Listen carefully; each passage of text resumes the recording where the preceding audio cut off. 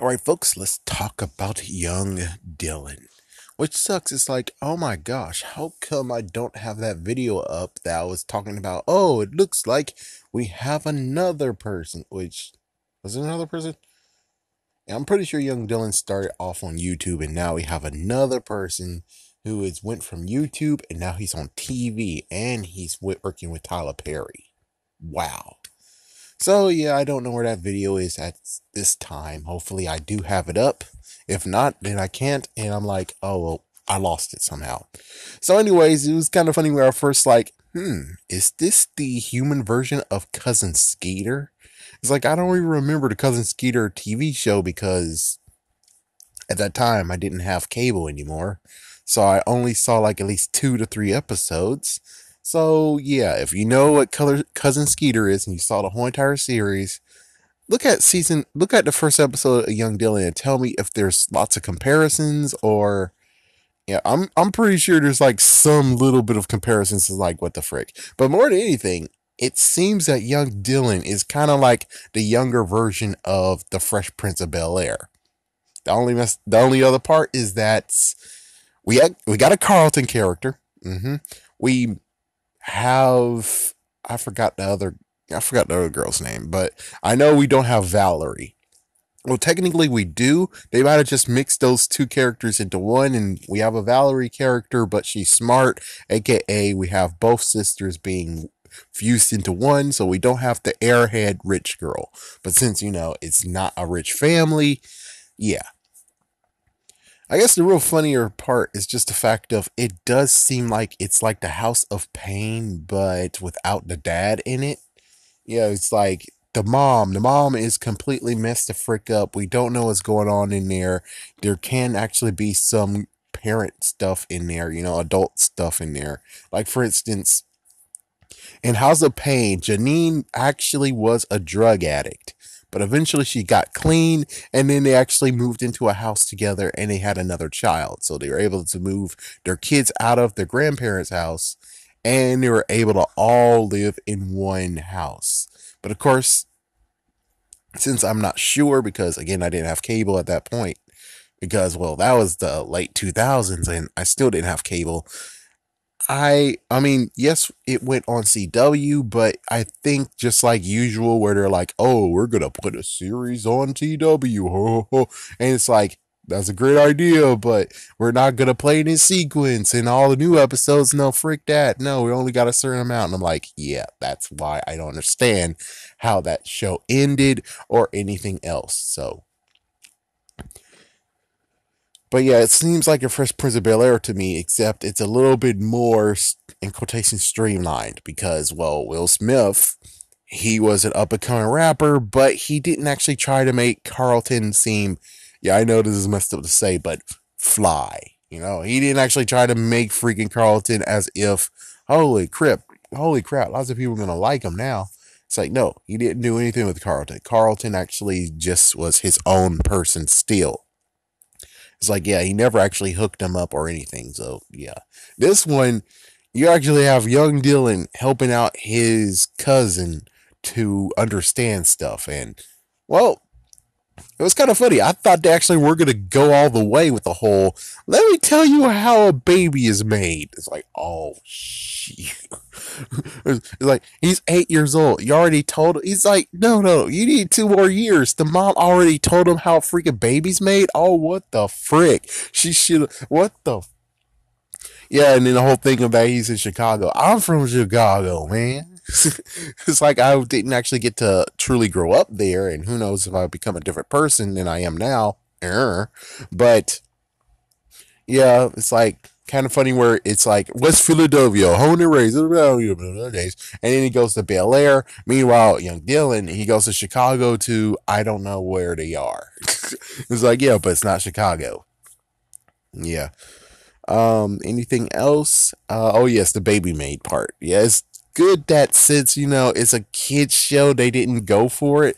I mean, I thought for a minute they were gonna go for it. They were gonna be like, yeah, he's gonna tell them exactly how a baby is made. And I'm like, oh, what the fuck? No, no, no. They just said it's French kissing. French kissing makes a baby. Mm. Yeah, well, good, Nickelodeon. Because for one second, I thought you were gonna actually get your freaking show taken out before it even started. But okay, that was clever. Yeah, but you are really, truly, you were truly actually doing something that was kind of risky there. That was really freaking risky. But it kind of seems to me that it's like, oh, he's a bad little boy. You know, that's what it seems like. Is that it's just nothing but a big, Barton, I didn't do it, but it's not as it's like it's not to the point of where he has a catchphrase like did I do that. It's like he doesn't have a catchphrase or anything like that, which thank goodness, because that would have been even worse. But anyways, the mom and dad seems okay, the grandma seems okay, the sister seems okay. It's like the show and the people involved are basically the family we're gonna see day by day or week by week. They don't seem too bad. They seem okay. They seem technically Tyler Perry-ish. It's like, yeah, but it seems like they're Tyler Perry-ish. Oh, whoa, wait a minute. What happened to Cousins for Life? Oh, damn. That did get canceled? Oh, man. But Cousins for Life was technically My Brothers and Me successor. Kind of the successor. Oh, man. I really hope that's not true. I really hope Cousins for Life will come back. But if it won't, son of a. But anyway, sure. Young Dylan won't actually be a bad show, but still, the freaking jargon, the vernacular he's using, that was crazy. It's like, what the. And they did that for a certain reason. Yeah, but it seems like to me, it's like it's Bebe's kids all over again, It's Bebe's kids, but I'm pretty sure the Bebe's kids won't even, he'll be dancing circles around what the frick he's saying. He's like, yeah, I'm pretty sure the Bebe's kids, they will be freaking me like, what the freak are you talking about, man? And it's like, it's weird. And I mean, yes, freaking language and slang has changed over freaking years. It always does that. And if you're not caught up, you're going to be left in the dirt. And I'm pretty sure I might be left in the dirt.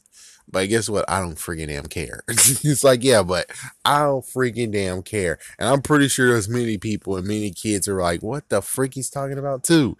So it's like, I'm most likely, I'm not just only one who's left in the dirt, but still. And it's even funnier. It's like, left in the dirt. What do you mean by that? And it's like, oh my gosh. It's like, please don't make it so like I have to freaking talk about all the stuff I talk about because I would explain it to you. And it's like, good Lord. It's like, that's what he has to do is most likely explain every single shit he freaking damn says. And it's like, damn, that sucks, man. It's like, you got to strive to be like freaking damn Snoop Dogg. Because Snoop Dogg, we can understand all the stuff he says and he just simplifies a few things. He doesn't go all completely crazy and be like, yeah, complicate all the stuff and make it sound cool. Even though to me it kind of like sounds like it's like a little bit of dirt. It's like dirt talk, man. Dirt talk. Uh. But anyways, yeah, so the episode just starts by actually just concluding that the mom actually said, I'm going to come back at 8 o'clock and it's been a month. So she's out partying and bullshit. And it's like, the grandma's like, okay, so either he stays in retiring home with me or stays with you guys. So he's going to stay with them. And at first it was a little bit of a debate. And man, the kid is so innocent. It's like, yeah, their son is so innocent. Having a freaking imaginary friend, that's going to get wrecked. It's like, yeah, and he needs that. It's like, and he needs that to be wrecked anyways. Their dog died, and he said that we moved. He went to Spain, but he said, yeah, we had to put him down. And it's like, put him down. It's like, I'm sorry, but I'm awesome when it comes to lying. It's easy. It depends on how the direction you are at Spain. So basically, put him down. Which, like for instance, if you're, let's see, how does this work? So for me, it would be a lie, but depending on them, it could not be a lie. Where it's like we took them down, we put them down, which means if they're actually facing west and east is behind them, then it's true because Spain is to the right of us. So that means that yes, they put him down because east is down and west is up. So basically, yeah, that would have worked perfectly depending on how they actually structure it. So it's like, yeah, they put him down. But instead, no, it turns out that he was sick and old and they had to take him out. So sadly, that's been exposed to him. Sex. Well, actually, no, not sex, just where baby's made. The stork. The stork has been shot down too. So basically, they got into the point of where I think he's 8 too. So they're both 8 years old and the sister's 12. So I bet they were waiting for 2 years to where it's like, okay, now tell him everything.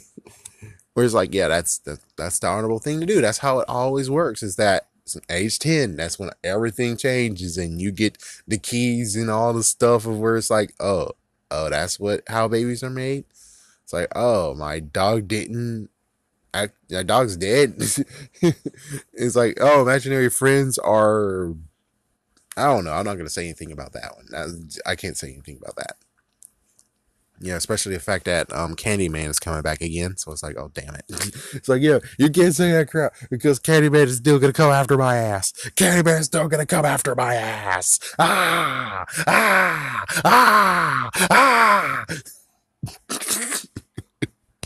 Well, besides that, they had a good talk, and I think the cousin, not little Dylan, boy cousin, was talking about how you're not going to stay here. They don't really want you and stuff. And then, of course, it's revealed that, yes, they want him because, well, after a while talking about it, it's like another mouth to feed, another kid. And they're like, yeah, the stork is not going to ever come by here ever again. That's what they meant by not going to have any more kids, meaning they don't want you, is because they just meant that there's not going to be another baby in the house. Frick that. Oh yeah, it was pretty funny how the reveal, and sadly they did kind of sort of made that something. But I kind of like I would have wished they played it up to where it's like he was there the whole entire time and he just got an imaginary friend out of nowhere, or he had an imaginary friend and then imaginary friend just fused into young Dylan, and now young Dylan is there, and the freaking sister's like, what the frick? I thought he's imaginary. What the fuck is going on here? It's like, I would have kind of liked that interlude, but instead, it still worked. It still worked. They still kind of landed on their feet. The fact of where it's like, hey, there's a kid upstairs. Is it cool to bring him down and have him for dinner and blah, blah, blah? And it's just like, oh, what the frick? Like, oh, what the frick? Uh-oh. Oh, anyways, I'm going to still continue on. But anyways, eventually it gets to the point of where it's like they will accept him until his mom comes, because they know that what's gonna happen is the same old thing of where he gets very comfy and stuff, then the mom shows up and now he has to leave. But they're like, well, we're just gonna keep him and have and nurture him and stuff until that time comes. And it's like, man, I'm pretty sure that mom sucks ass. It's like, yeah, the mom sucks ass. She don't deserve custody. I mean, she left him for a freaking month. It's like, seriously? It's like, and of course, it's like, if you know Tyler Perry, it's something very, very dark about why she left her son. And most likely, when we get to have that, in quotations, kid answer, I'm pretty sure we're going to actually have to dig in there and be like, so, drug addict, loves to party all the time, and she's gotten drunk as frick and continues to get drunk as frick, and most likely even has sex all over the freaking place. It's like, yeah, I'm pretty sure that's most likely what happened to her. And who knows when she's gonna come back? Who knows when she's gonna come back? But it's kind of funny that the last part of the episode, it was kind of funny being like, will we make it? Well, we'll have to find out, right? It's like, yep, we have to find out if your freaking show will make it. Yeah, because all you would like to have a paycheck, right? It's like every single one of you want to have paychecks. And it looks like next week they're going to have DJ Khaled over there. Oh, what the frick. And oh my gosh, freaking Carlton. I know it's not his name, but technically he is Carlton. It's like, oh my gosh, that would be kind of funny, but kind of horrible to be like, so we get Will Smith, we get Will actually doing a rap. And who would be the person in that time? I think it would be P. Diddy. P. Diddy would be guest starring. So he would figure out for P. Diddy. Awesome. And then Carlton have to be rapping for P. Diddy. Oh, what the fuck? No. Never mind. I take it back. That would be horrible. Just like this. It's like, it's horrible. You let freaking Carlton actually rap it. I'm like, why in the world you need him? Dude, why the hell did you even allow your cousin to rap? It's like, you should have stopped him. You should have freaking stopped him. But, well, anyways, watch or don't watch this show. That's a good question. I would say it is valuable, somewhat valuable to watch, especially if you enjoy Tyler Perry stuff. If you like Tyler Perry stuff, definitely support it. If you like the Fresh Prince of Bel-Air, just have fun watching this episode and see how it's very, very similar to the Fresh Prince of Bel-Air in some case. In some little case, it kind of is familiar. It's like as if Fresh Prince of Bel-Air, it was a rich family. The Banks are rich. So since they're not rich, well, this is what you get. You get young Dylan. It's like, yeah, those guys aren't really that rich. So, but would I actually tell you to watch it? I don't know. This one's actually, it's like, not sure. I mean, basically the vernacular part is where it's like, okay. But hey, if you like, hey, cuz, and all that stuff, it's like, if you actually are, it's like, yeah, damn. It's like, if you actually know the freaking jargon and, vernacular of today's world, and then it's like, yeah, that'll be kind of funny for you, especially for all the, it's like, young Dylan knows it. Everyone else does it. And it's like, damn. It's like, yes, damn. It's like as if you brought Twista home, or Twista's early years. Oh my gosh, that would be a good show. Twista's early years. Twista, the rapper who can spit like lightning. Yeah, the freaking guy's like, hey, look, I could do Smooth Criminal very, very fast. I'm like, oh, that's good for you. Why haven't you guys found that guy and made him do a Twista song? I'm shocked that you guys haven't made him do a Twista rap, because you're like, oh, he's very, very fast when it comes to Smooth Criminal. Get him a freaking Twista song and let's see how he can do that one. Okay, that would be interesting to me, because there's not a lot of people who can spit like Twista can. So if you have a dude that's like, I can do Smooth Criminal fast, then you should actually make him do a Twista rap and see how fast he can truly go.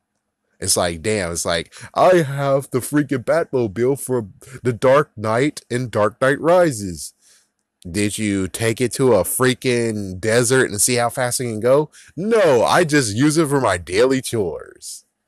And sometimes when I actually have to go home and it's like 1 hour away, I'm able to get there very fast within 20 minutes. It's like, oh, well, that's cool, but we don't know how fast it can truly go.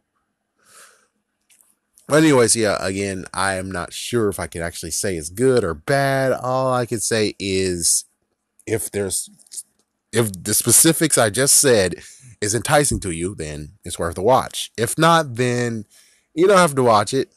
I don't think anything's going to really come of it. I just hope that it's not going to be like a freaking, well, it can be one season. Technically it can. And either way, young Dylan's getting freaking money. Everyone's getting money. So it's not that bad. But it is kind of sad that this show might be the reason why Cousins for Life is gone, which I really hope it's not. I really truly hope it's not gone.